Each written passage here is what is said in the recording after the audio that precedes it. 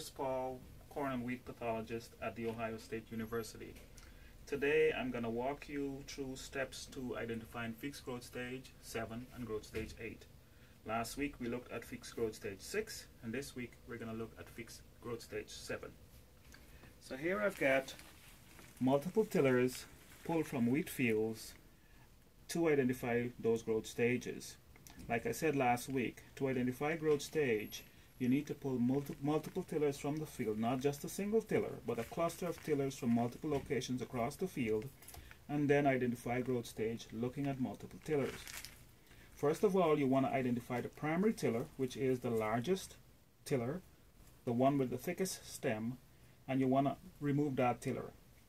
Once you remove that tiller, then you want to remove all the lower leaves from the base of that stem. So here we've got the primary tiller, and here we've got the base of the stem. We want to remove all the leaves from the base of the stem. That is, all the leaves that are below the lowermost node. So here is the lowest node, and we remove all the leaves. Here you see the node is clearly identified as a thick area with a slightly darker shade of green from the rest of the stem.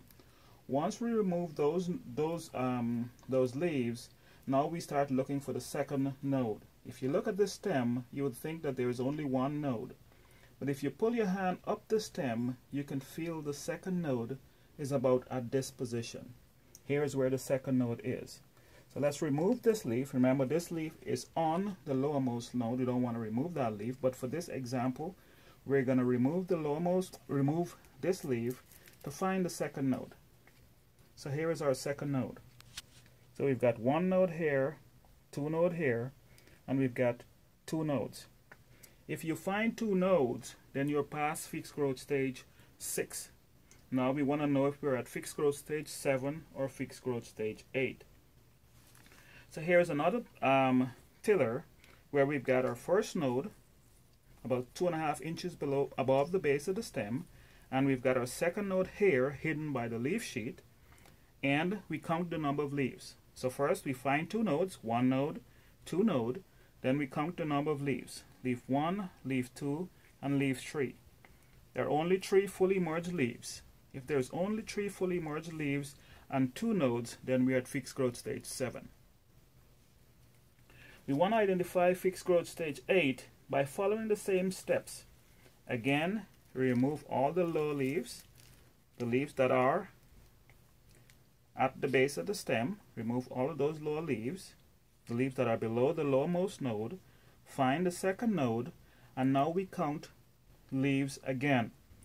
1, 2, 3 fully merged leaves, and 1 leaf just about emerging. That's Feekes growth stage 8.